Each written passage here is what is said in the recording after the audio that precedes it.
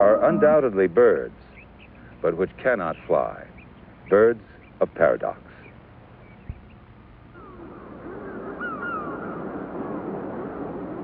Flight is the essence of a bird. Powered by wings, they fly free from earthbound dangers. Powered by wings, they seek and take their food. Through the air, they travel hundreds of miles to breed, to find shelter, to survive the hardships of winter, their lives transformed by the magic of flight.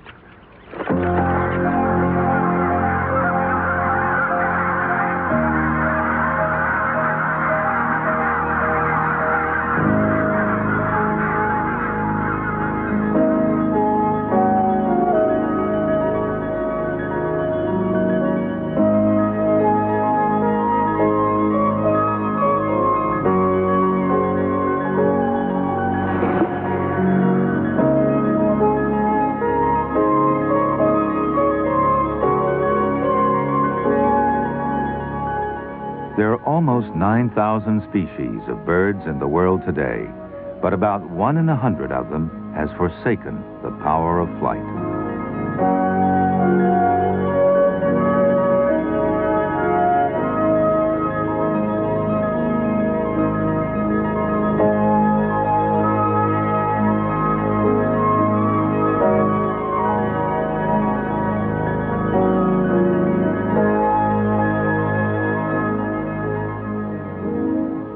Flightless birds, almost a contradiction in terms. These strange paradoxical creatures have feathers, they have beaks, they lay eggs just like conventional birds, they even have wings of a sort, though useless for raising them from the ground.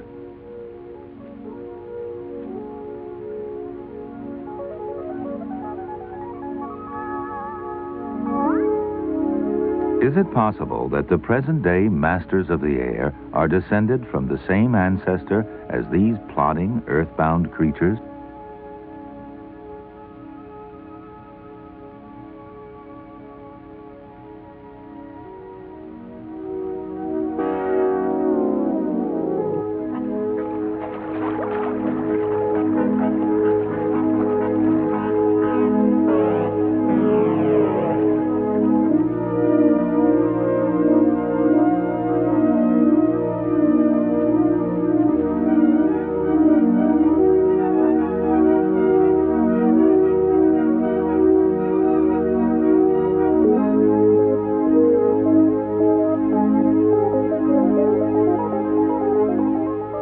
Amazingly, it does seem that all birds, flying and flightless, share a common ancestor.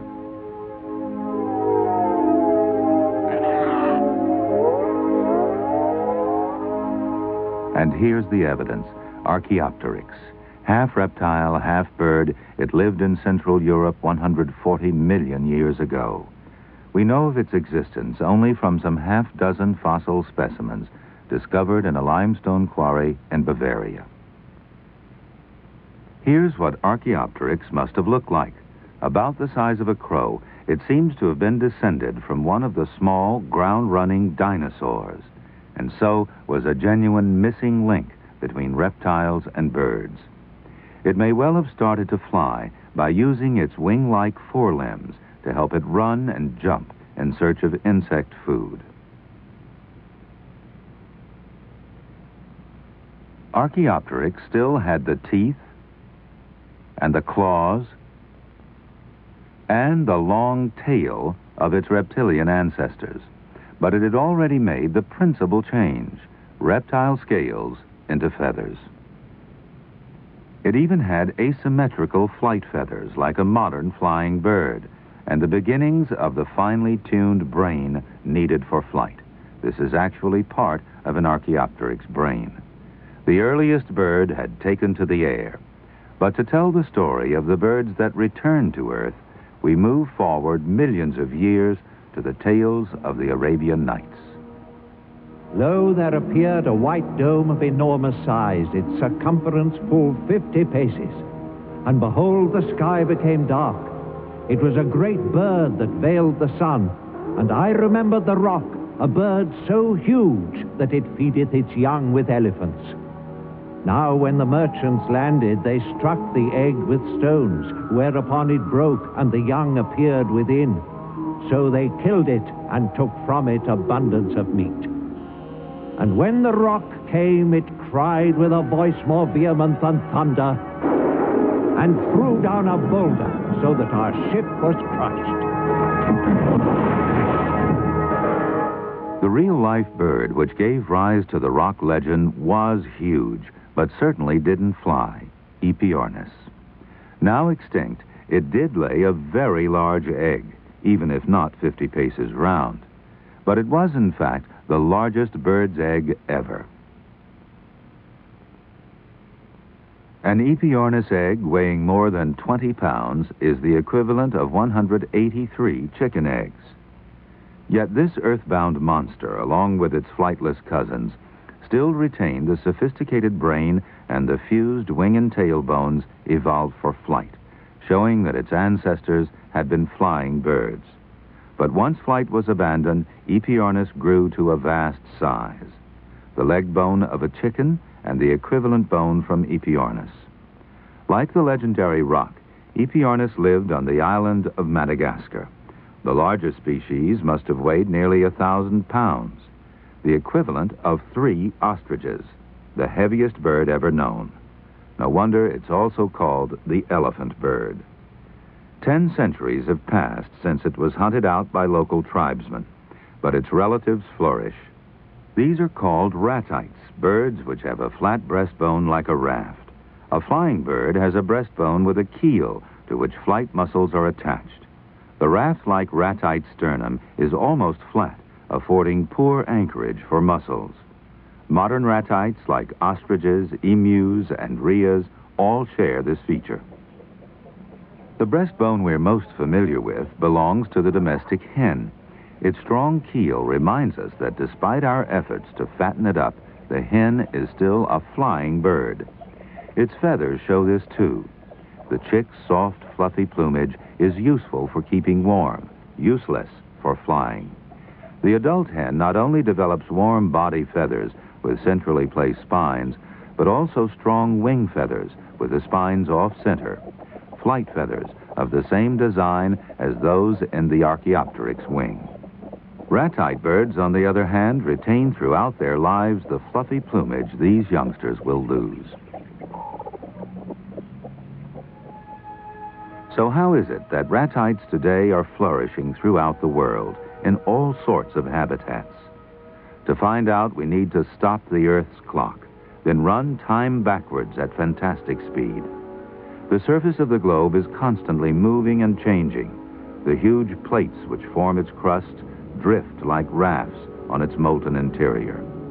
This is how it must have looked 160 million years ago. Now, to discover the origins of the ratite birds, we need to tilt this ancient world over to show an area we now think of as Antarctica. In fact, this huge continent, known as Gondwanaland, was much bigger than the Antarctic, since land masses such as modern Australia, New Guinea, and South America were linked to it. Gondwanaland was, it's believed, the home of the early ratites, the ancestors of many of our modern flightless birds. Then over a period of millions of years, the continent of Gondwanaland gradually split up.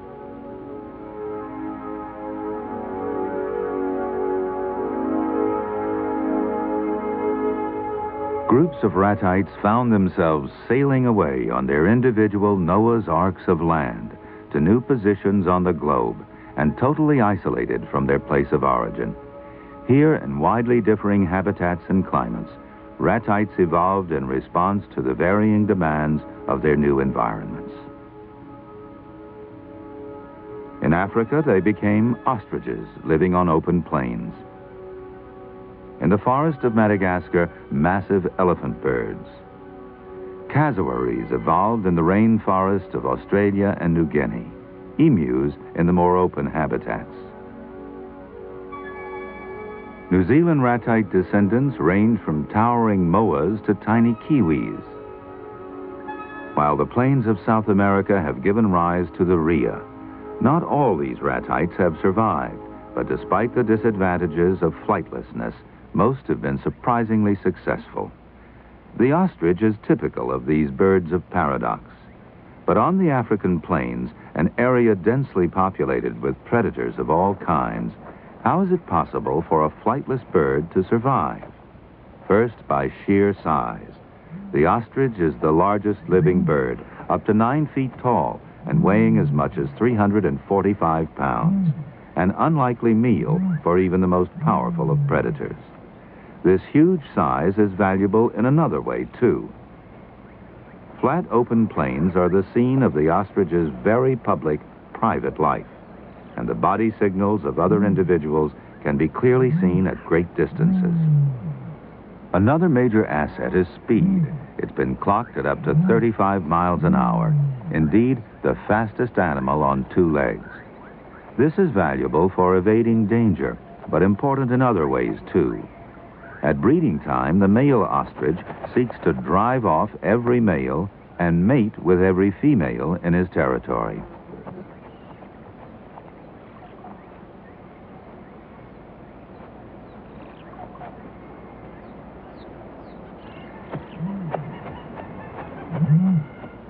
And then there's the ostrich's excellent eyesight.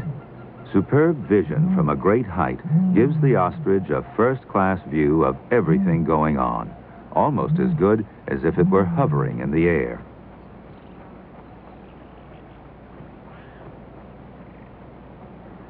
Male and female take turns incubating the eggs, a particularly vulnerable time for a flightless bird. The female's brown plumage provides good camouflage during the day.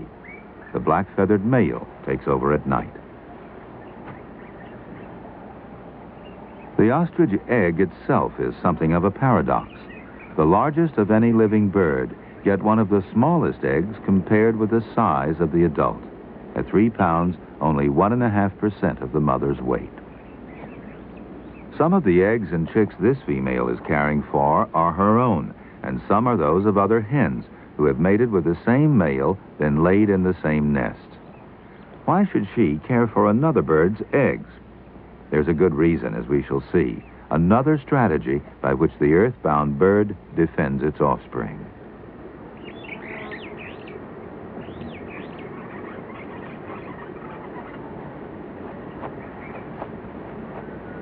Dangers can come from any direction. Some approach from the ground, others from the air, flying and flightless bird in confrontation. A clutch left unattended instantly attracts the Egyptian vulture, which has its own special technique for getting to work on an egg, even when its shell is 1/4 of an inch thick.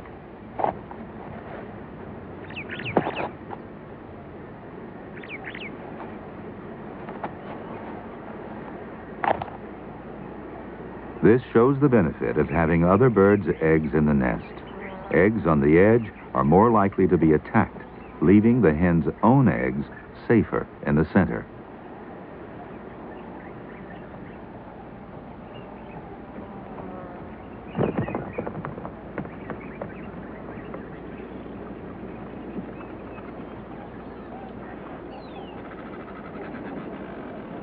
Ostrich chicks are very small when they hatch, but surprisingly self-sufficient.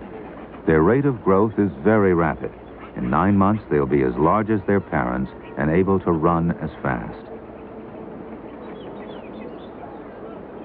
The ostrich parents are already guarding a mixed family, chicks from one father probably, but several mothers. Now an even stranger event is about to take place. Parents from several broods meet and take part in an extraordinary display. Male displays to male, female to female, capering and cavorting on powerful legs, dipping and trailing their long, elegant plumes.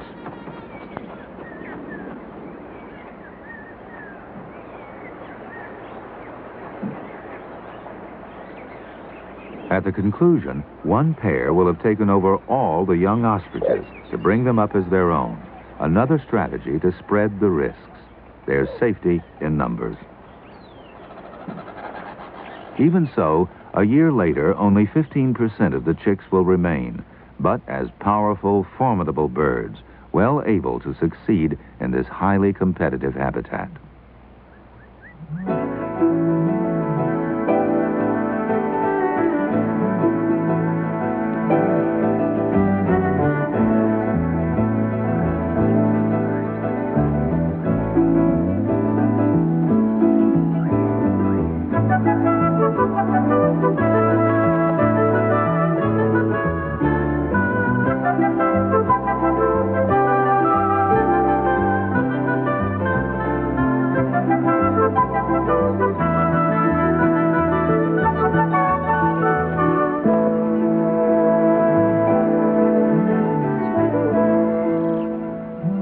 Ostriches and other ratites gave up flight in favor of a land-bound way of life.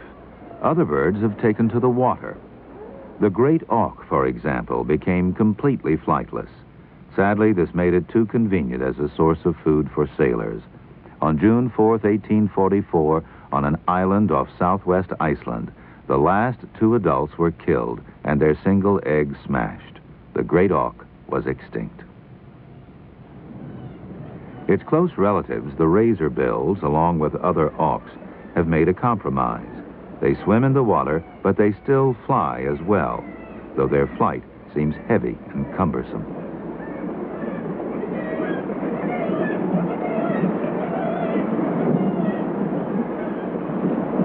In the water, they seem totally at home. Their short, strong wings are used for propulsion, their feet for steering.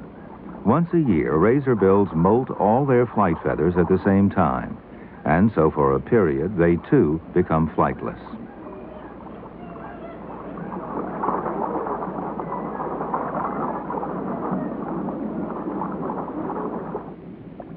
The steamer duck does something different. Steamers are diving ducks, ruggedly built with massive bills. They seek their food, mostly a variety of mollusks, on the seabed.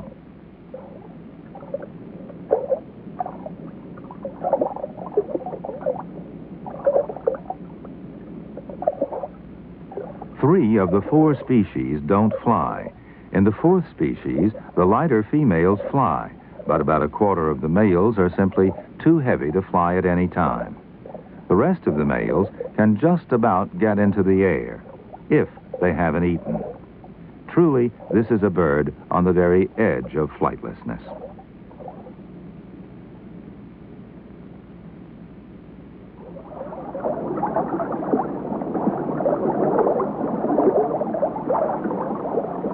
But there's something else about these ducks which is quite remarkable, their unique form of locomotion.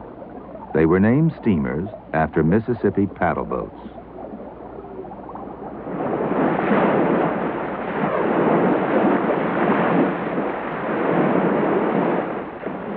These are white-headed steamer ducks, a newly described species living on the coast of Argentina.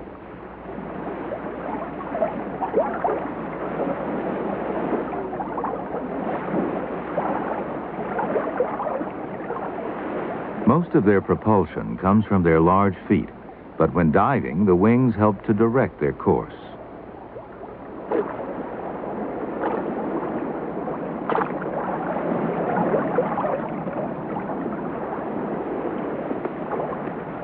The wings are surprisingly powerful for a flightless bird, but are quite inadequate for raising it into the air.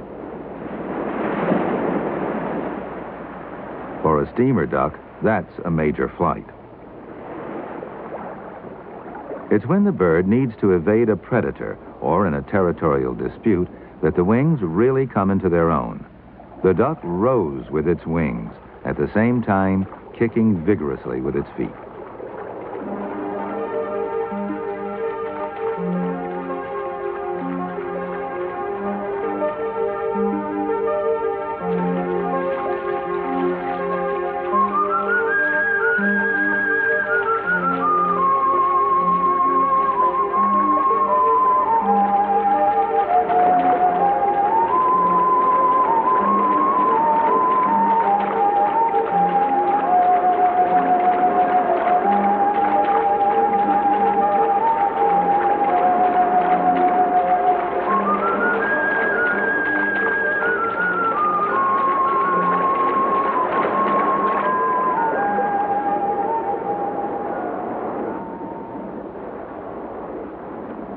Penguins are the world's largest family of completely flightless birds. On land, they're figures of fun. It's been said that penguins cannot run and fly even worse. But the features which make them comical and endearing to us are actually adaptations for swimming. Their flippers have skeletons of the same basic pattern as the wings of flying birds, but they're strengthened and flattened to fly in the heavier medium of water. The short legs placed at the rear of the body give them a stance like plump, pompous little people, but they'll be used as rudders once the penguins enter the ocean.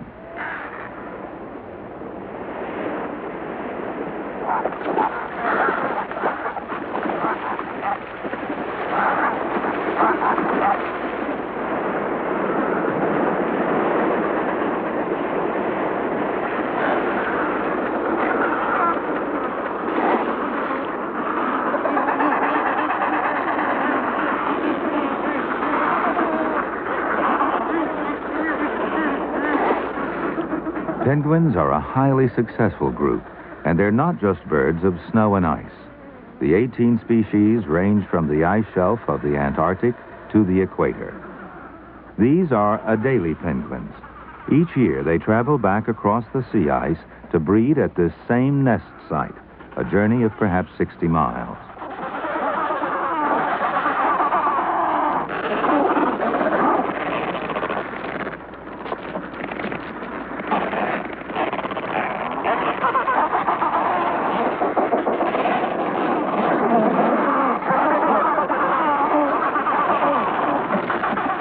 Within the tightly packed colony, beaks and flippers are used in aggression.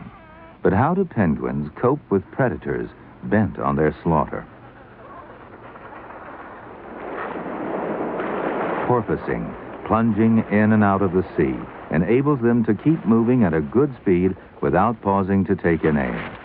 These dramatic leaps are a response to the Adelie's major predator, the powerful leopard seal, which can swallow a penguin in a single gulp.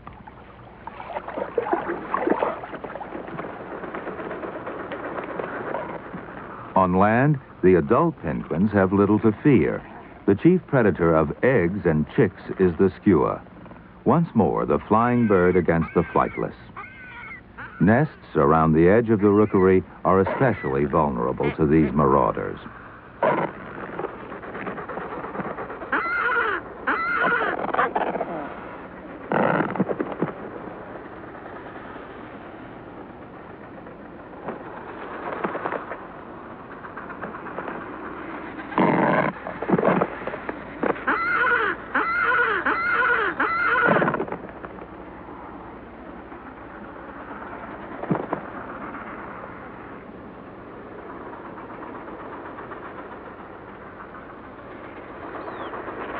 But many chicks do survive and prosper to follow their parents into the penguin's proper sphere, the ocean. For though we refer to penguins as flightless, they have never ceased to fly. They simply fly underwater instead.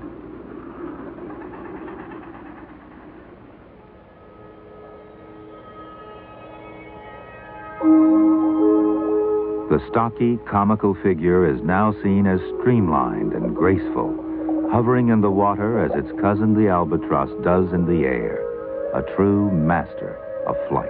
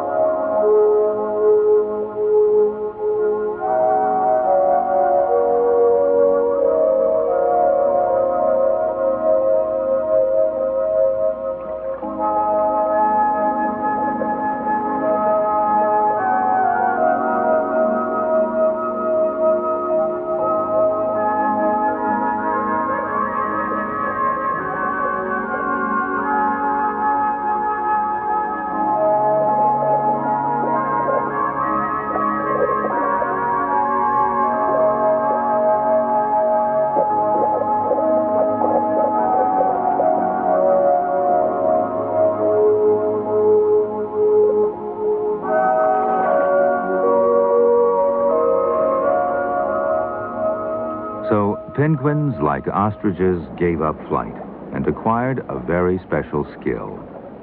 Another group of birds has given up flight because it became unnecessary. Birds that live on islands. On the Galapagos Islands, crabs and iguanas share their island home with flightless cormorants. These cormorants once had powerful wings, but on this equatorial island, there are no predators to evade. Food is plentiful in the rich seas all around. Flight is unnecessary. Flight is an extremely expensive activity in terms of energy. Birds have the highest metabolic rates of all vertebrates. To achieve flight, the skeleton has been modified and lightened. Teeth have been discarded, even sex organs reduced. When flight ceases to be vital for food, safety, and reproduction, it's swiftly abandoned. Almost half a world away from the flightless cormorant lives the flightless teal. Its home is on Auckland, a small island well beyond the southernmost tip of New Zealand. These attractive little ducks are following the same path as the Galapagos cormorant. They are already almost flightless. Though they can fly short distances, their wings are quite small, and the teal uses them chiefly to help scramble among the outcrops of rock. They pass their time dibbling peacefully among the kelp beds.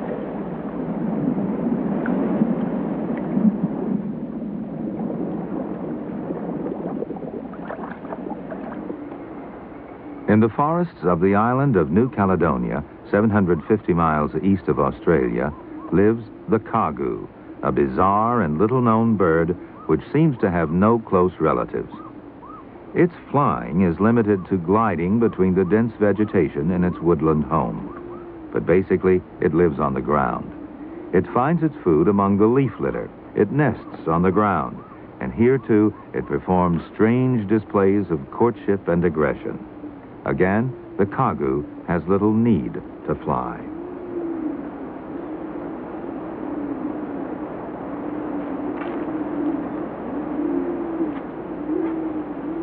But there's one whole family of birds which shows a marked tendency to go flightless, the rails.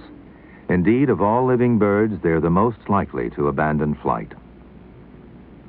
The flying species, shown here by dots, are widely distributed, while the many flightless species, the red dots, are found on islands, or rather were, for many of them have recently become extinct.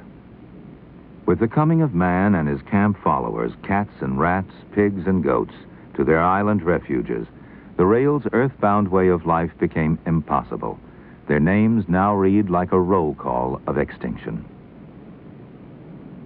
Diefenbach's rail, wiped out by introduced cats and rats, extinct. Chatham Island rail, lingered on until about 1900, extinct. Henderson Island crake, its island home is currently under threat. Tahitian rail, destroyed by rats, extinct. Wake Island rail, eaten by occupying Japanese soldiers in World War II, extinct. The case of the rail that lived on Ascension Island is typical. On June 7, 1656, the traveler Peter Mundy anchored here and sketched what he called a strange kind of fowl. It had, he said, dainty meat, like a roasting pig. Discovered, tasted, exterminated.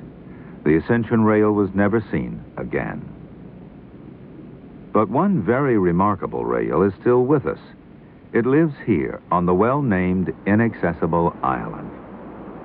How quickly can a rail lose flight? Because a young rail's flight equipment develops at such a late stage, the change can be very rapid, probably generations rather than millennia. And this little rail has progressed a long way from being a flying bird. This is an adult, but its tiny chick-like wings now have primitive claws to help it clamber in the tussock grass. And its plumage has changed to hardly resemble feathers at all. It's more like hair. This must be the ultimate flightless bird, and for the moment, it's safe. Not so the little Laysan rail, so confiding it would jump onto your knee, wiped out by rats from a stranded ship in World War II. This unique film, shot in 1926, is a pathetic souvenir of this friendly little bird.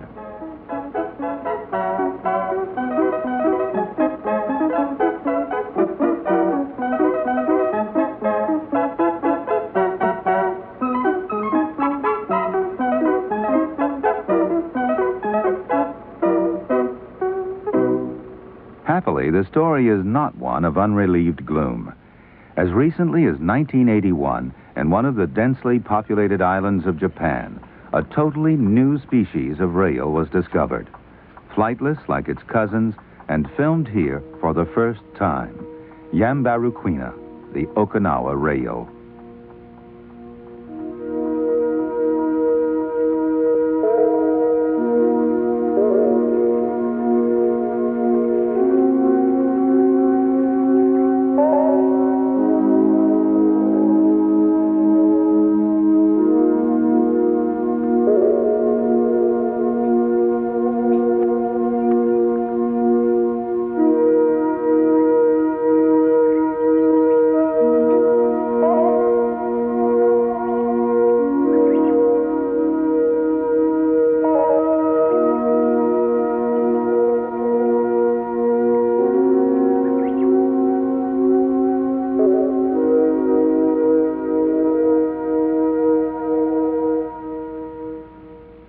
This is the bird which is the emblem of extinction, the dodo, discovered on the island of Mauritius in the late 16th century and wiped out within 50 years.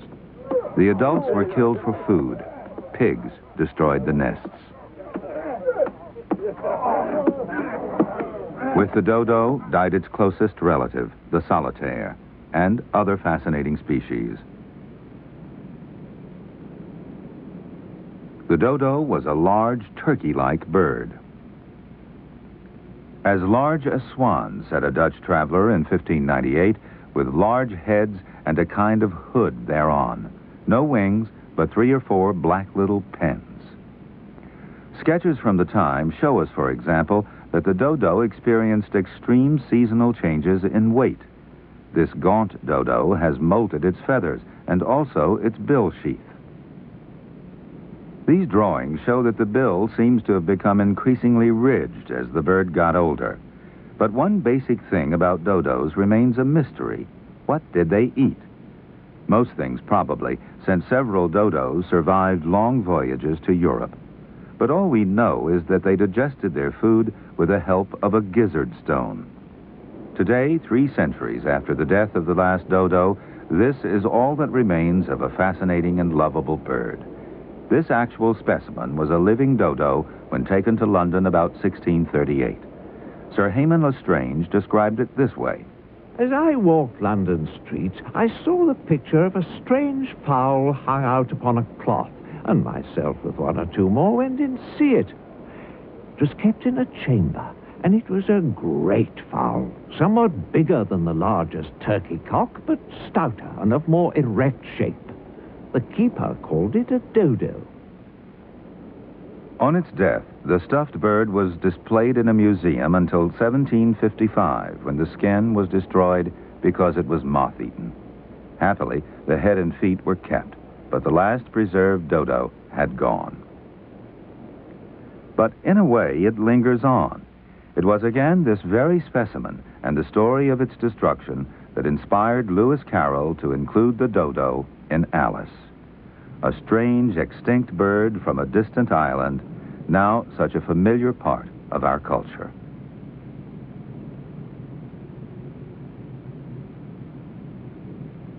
Not all birds are so well remembered. When in 1839 this bone was brought to the famous anatomist Professor Richard Owen by a visitor from New Zealand, he conjectured daringly that it came from an unknown bird larger than an ostrich. How right he was. It was a bone of a moa, the tallest bird that ever lived. Like the ostrich, a ratite. Moas were common in New Zealand when the first Polynesians arrived there 1,000 years ago. Moa was their name for chicken, so they transferred the name to this 10-foot flightless hen.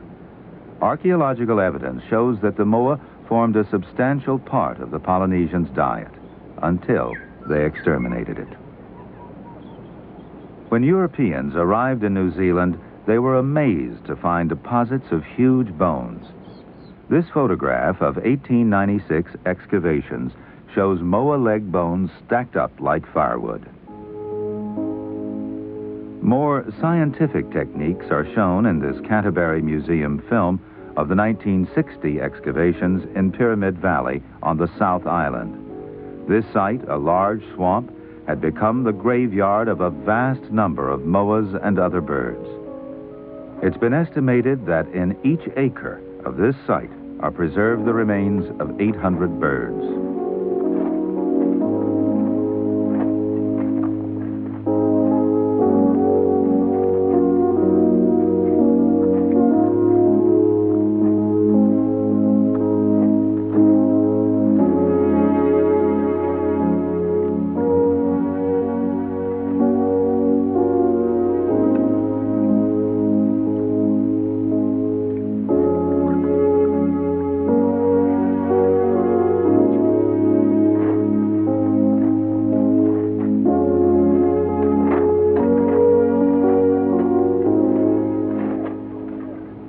This is the last meal of a moa, not grass as used to be thought, but twigs, leaves, and seeds from its forest surroundings. And these are the gizzard stones which help to grind up its food. These are polished like gemstones. Each set of stones is all of one kind, suggesting that the moa didn't wander far in its search for food. Even articulated legs with plumage have survived. There were many moas smaller than the 10-foot giants, even down to the size of a turkey. This is a medium-sized species, as is this beautifully preserved head. The last of the moas may have survived almost to this century. One person believes she might have seen a moa in 1879. It took no notice of me when I came near it. And I got nearer and nearer until I sat down on the sand behind it. Her name was Mrs. Alice McKenzie. She recorded this story shortly before she died. I remember stroking its back, and it had no tail. It just lay there. It was quite quiet. So I put my hand underneath it and drew out one of its legs. And then it got up and made a harsh grunting cry and bit at me. And I ran as hard as I could over the sandhills. I never looked behind, but the bird was gone. Birds can make a comeback. In 1849, it was Richard Owen again who described an extinct bird called the takahe from fossil remains. No live bird was seen for a century. Then in 1948, it popped up again. The takahe is a large flightless gallinule, the size of a small turkey.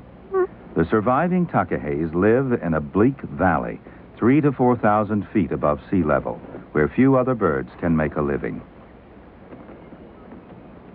It's been shown that formerly they lived over the entire length of New Zealand and were hunted by the Maoris.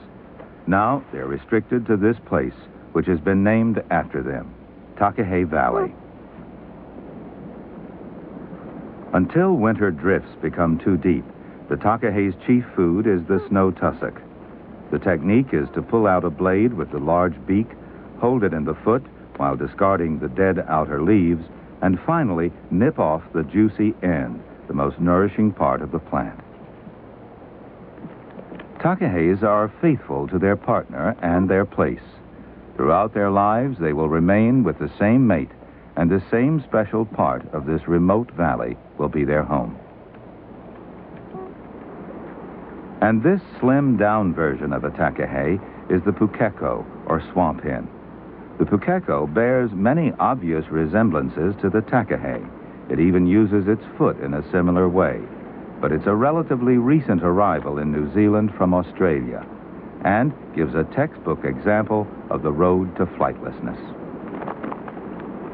The pukeko, with only a short career of island isolation, is already a labored and clumsy flyer, but nevertheless it can get about quite efficiently. By contrast, the takahe, a long-term New Zealand resident, is totally flightless and endangered. Confined to a single area of 200 square miles, its numbers are sinking steadily. Competing for food with introduced deer and preyed upon by stoats, there are only 150 left. Only the most urgent conservation measures can save it. But not all New Zealand flightless birds are endangered. Paradoxically, the weka, another flightless rail, has made itself very much at home. It's known for being inquisitive, cheeky, a snapper-up of unconsidered trifles, especially if they're bright and shiny. Teaspoons are a specialty. When opportunity offers, the weka raids garbage cans, digs up potatoes, and steals hen's eggs by sticking its long bill into the shell and running off with them. It's an aggressive and gluttonous bird. Wekas are even known to attack rats, which have been responsible for wiping out other island birds. The weka has had its ups and downs, but an opportunist like this must surely succeed.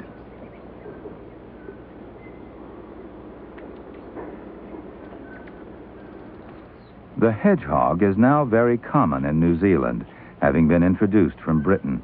But originally, New Zealand had no land mammals at all, except 2 species of bat. The roles of the missing mammals were taken by birds, and the hedgehog role was played by the kiwi. They have much in common. The kiwi, too, is a forest dweller. Its eyesight is poor. It's largely nocturnal, and its food consists of soil animals which it finds by probing deeply into the earth. It's hard to imagine that the kiwi may be the only surviving relative of the world's tallest bird, the moa.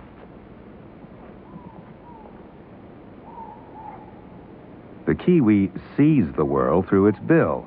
It has an acute sense of smell, rare among birds. Its nostrils are under the tip of the bill, so they don't get clogged with earth. It can run surprisingly fast and is well known for its vicious kick.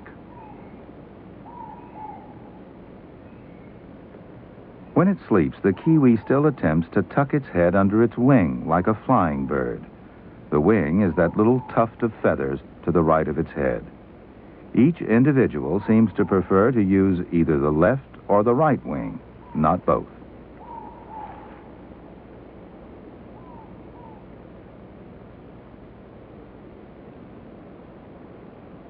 The kiwi's only weakness is its fragile sternum, the breastbone. If grabbed by a dog, it can easily be crushed. Breeding is such a demanding activity for the kiwi that it requires long-term cooperation between the pair. The egg is laid in an underground burrow and incubated exclusively by the male. He builds up special reserves of fat for his vigil. The female has had a particularly uncomfortable pregnancy and plays no part in the incubation.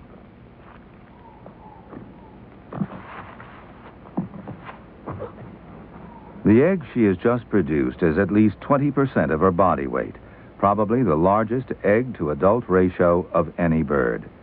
During incubation, the egg is never turned, as birds' eggs usually are. Normally, this would cause the membrane to adhere to the shell and prevent the chick from moving about inside.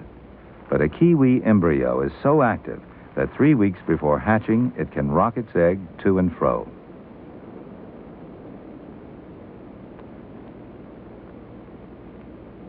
Most chicks have an egg tooth to help them break open the shell, but not the kiwi.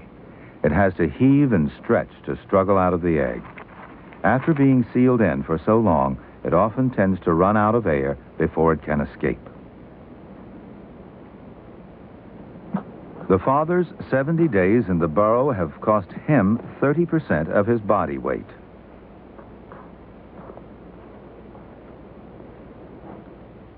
This unlikely baby is in some ways very advanced, in other ways quite helpless. For the first few days, it's not fed by its parents. It's nourished by a large yolk sac under its stomach. The plumage of the chick is more like hair than feathers, but so is that of the adult. The temperature of a kiwi and that of its egg is significantly lower than that of other birds. In these and many other ways, the kiwi is really more like a mammal than a bird. When it finally emerges, the chick is still not fed. It follows its parents around and learns from them. Communication between father and child is almost solely by smell through the sensitive beak.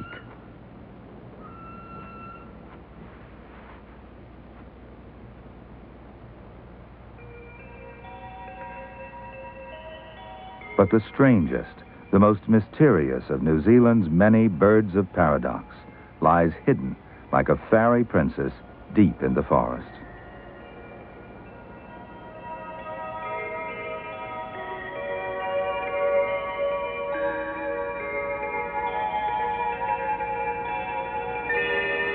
This is the kakapo.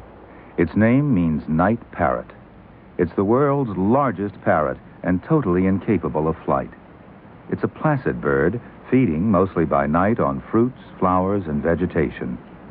It's an ancient species, friendly and confiding, laying small clutches and long-lived, probably as long as man. But that was before the introduction of cats. The kakapo has reached the edge of extinction. For many years, only a small number of birds were known on the mainland, and those only males. No females had been seen for 70 years. But then, in 1977, a new population was found on Stewart Island, off the southern tip of New Zealand. Here, the kakapo still carries out its strange rituals. As night falls, the males assemble in their display area, a series of shallow depressions on the ground linked by well-worn tracks. Each male settles into his bow and prepares himself to deliver one of the strangest songs in the bird world.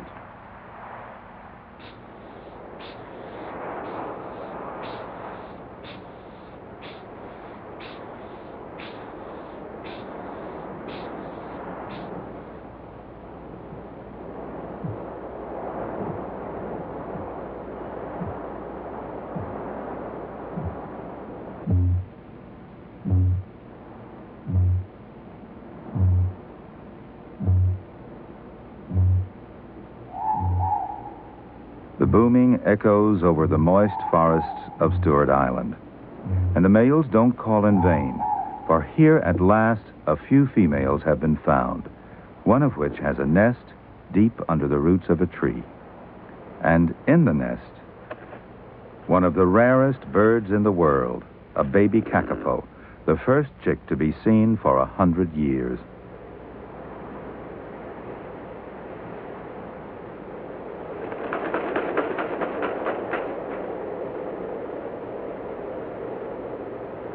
The mother, meanwhile, is away gathering food. She plods as much as 3 miles each night to reach trees bearing the fruits she needs. But even on this island, the kakapo is at risk. So much of its life is spent on the ground. Its tracks can be easily followed. It smells sweetly of freesias. It's trusting and placid. Of all the kakapos discovered and recorded by scientists, each year, nearly 60% are killed by cats and other introduced mammals.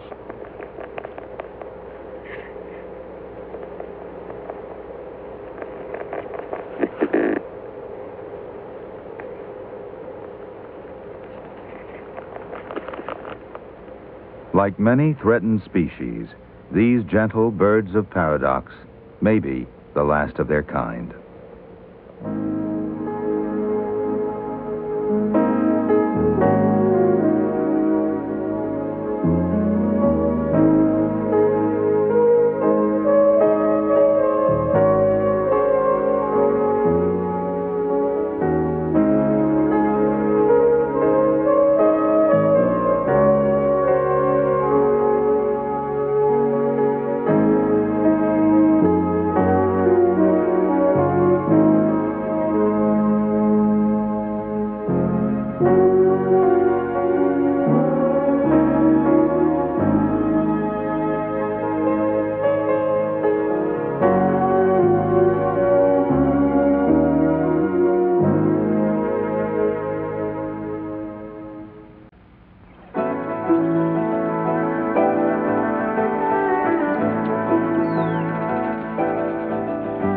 Next on 11, a sensitive look at a beleaguered minority group. Stay tuned for The Little People.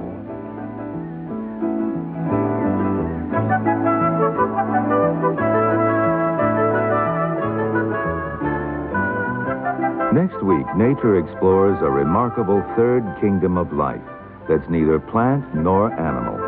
It's the strange world of the fungi, those agents of putrefaction and decay that are absolutely essential to life on our planet.